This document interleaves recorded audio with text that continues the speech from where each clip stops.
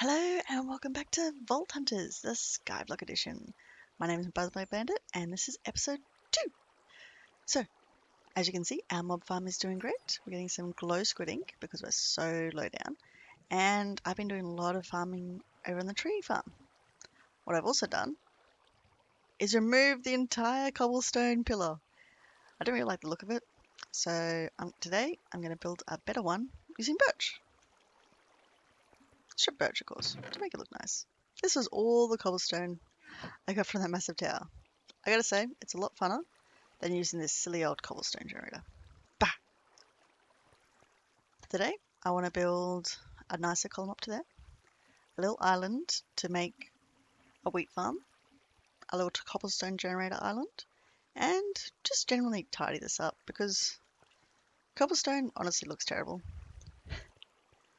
I'd also like to explain a few things about Vault Hunters. So I didn't explain it properly last episode because it's a bit hard to get into the vaults when you can't even access the proper ones. No, those other ones from yesterday, not the actual proper vaults. In order to craft them, you need to create a vault altar using these materials here, which we have gathered from the vaults. Ta-da! Where should we put it? Let's put it over here for now. One vault altar! Very fancy. Now, before we can do anything else, we need to create vault rock.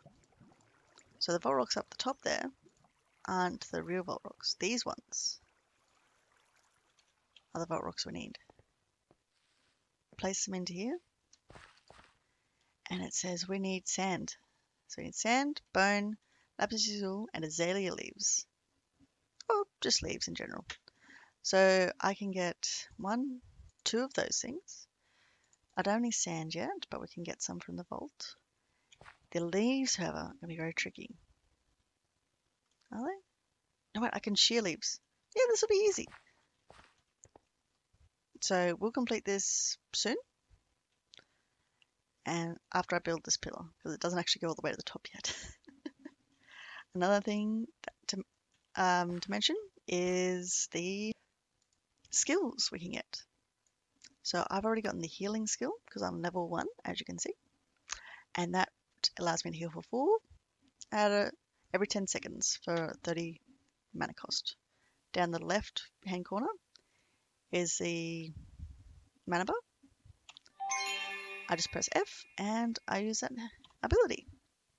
But there's also Nova Vein Miner, which I really want to get next because it allows me to mine 4 blocks whenever I do one. Farmer used to be really good in the old one, not so much anymore. And then we've also got these abilities. Some passive. Well, yeah, they're all passive, I think. But they're a bit more later. Don't really need them yet. What I would really like to get is a create mod. These need knowledge stars, which we get by running the main vaults from the vault crystals. And they are quite expensive, so you need the knowledge core, which you get from vault diamonds, extraordinary beniatite, from 4 perfect beniatite, from 4 normal beniatite gems, which you get from mining ores. You also need knowledge shards, which you just get from knowledge essence. 9 knowledge essence, so very expensive to make. Hopefully today we can run a few vaults and you can see what an actual vault looks like. For now though, I'm going to work on building this pillar.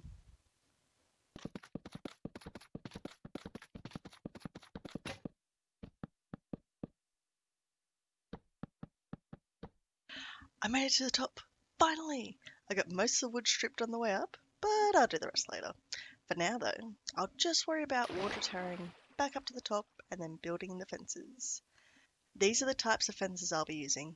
They are from stripped birch logs, which look very nice in my opinion, particularly when placed on their own like they will be here.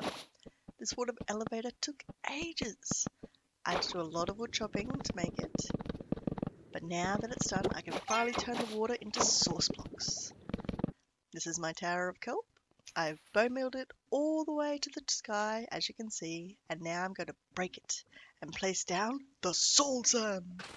This bubble elevator is so much faster than the other way I was doing it, and bonus! Now I can look down what I've built as I'm going up. I replaced the cobblestone platform down below with the much nicer heavy stone bricks, as you can see, and had a half circle connect to the main one for a nice look, and it also helps connect the bridges. Wow, look at all this kelp I've gathered. 3 stacks and an extra 20, just goes to show how much birch I need to cut to build this bubble column.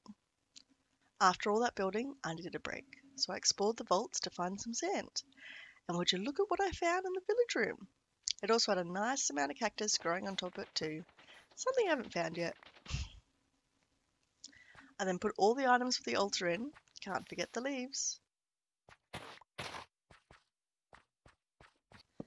Then I used a button to release the crystal. Now away we go to the vault! But before I go in, I need to spend my skill point. Hunter looks good. It lets me find chests nearby, but I think I'll go for the vein miner skill, which lets me mine 4 blocks every time I mine 1. You'll see me use this later. Alright, so we've got our proper vault crystal.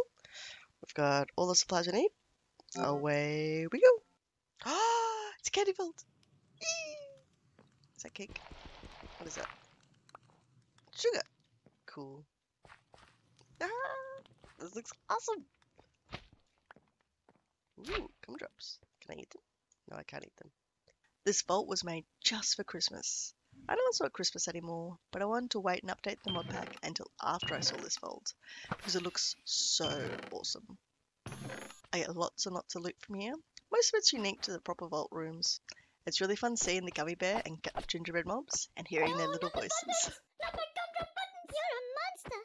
I looted as many chests as I could find. I really wanted to find some knowledge essence, but I also wanted to see what was in them too. I was lucky to find this room. It's a version of the villager room, I think. The water is clean and there's a few wooden chests around, but this pot tried to steal my sword, so I had to break it. I also found this Iskalic jewel, but it needed a vault gold to be unlocked. Fortunately, I didn't have any in my inventory, so I had to explore further in the vault to find some. I was lucky enough to find some coin pals in the next room, but the Logils didn't want me to take them. Why? I have no idea. It has nothing to do with me stealing them at all. No. The second area I found would not stop spawning mobs. I would kill one batch and another would spawn immediately afterwards. I don't have efficiency on my pickaxe yet, so I didn't destroy the spawner to stop them. Instead, I just built a bridge over the top and looted away. I then quickly ran away from the spawner and perched high up on some logs so I could pick off the mobs one by one. There were a lot of mobs, so I'm glad I knew this trick and didn't have to face them on the ground. Thankfully, I was able to find some more coin piles, but the gummy bears wouldn't let me go without a fight. They keep sneaking up on me, so I had to keep the fighting going as I was looting. That thankfully gave me enough coins to create the gold coin I needed. So, back to the jewel I go, and I was so happy. Mission success!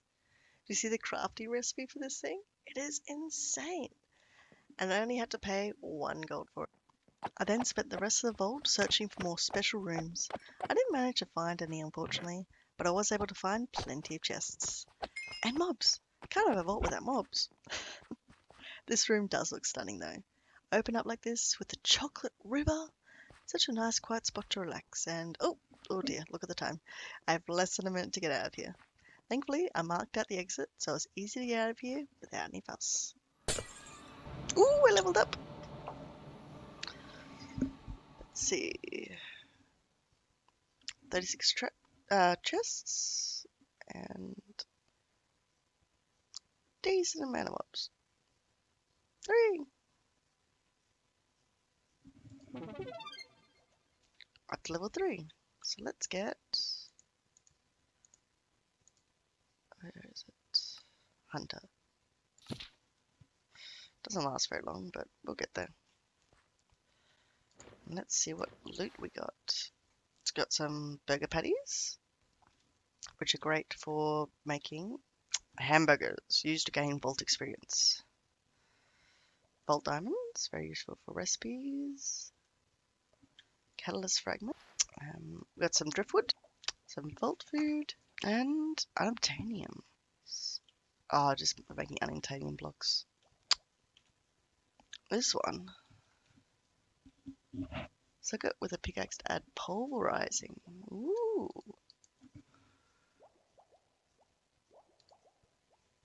Very expensive. I like it. So here is a big circle of stone I'm building. I eventually want to make it a complete circle, but for now it'll just be half because it requires a lot of stone. Speaking of stone, this is how I gathered enough for this project. Vein mine and an easy vault to make sure this task is a lot easier. I then found a nice safe villager room to gather all the dirt from this hill. It was relaxing in a way. Okay, so I have just finished building this entire semicircle.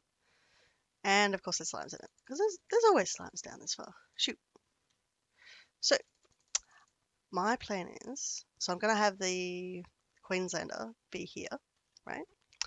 But underneath it, because Queenslanders have stilts, I'm going to have a tiered farm just here. I think this is a good outline. And I'm just going to have the dirt down here like this. No, like that. I'm thinking wheat, beetroot under the house because it's dark and it's going to be dark under here, and carrots and potatoes evenly split here. Yeah, I think that looked nice. So let's get building. I thought it'd be nice to let you see me planting all the crops for one half of the circle in some nice relaxing music. Please enjoy.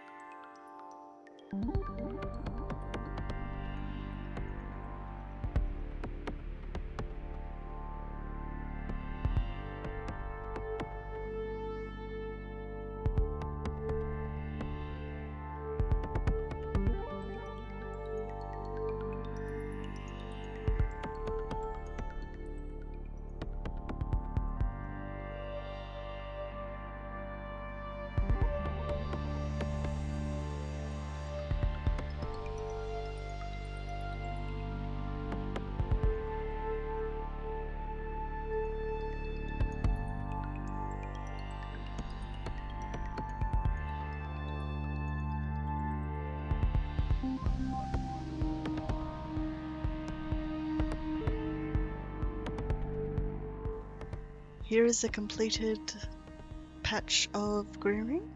I'm just doing a time lapse of them growing at the moment because it does look pretty amazing, I must say. Unfortunately, this is all I have time for today. I won't be building up the second half just yet, but you can expect to see a pond on the other half where I'll be doing some fishing and maybe growing some sugarcane. And then the next episode I'll also be building up the Queenslander. I look forward to seeing you after the next episode is completed. Please stay tuned. Don't forget to do those YouTubey things, you know what they are. Only if you want to. Have a good one and enjoy the rest of your week.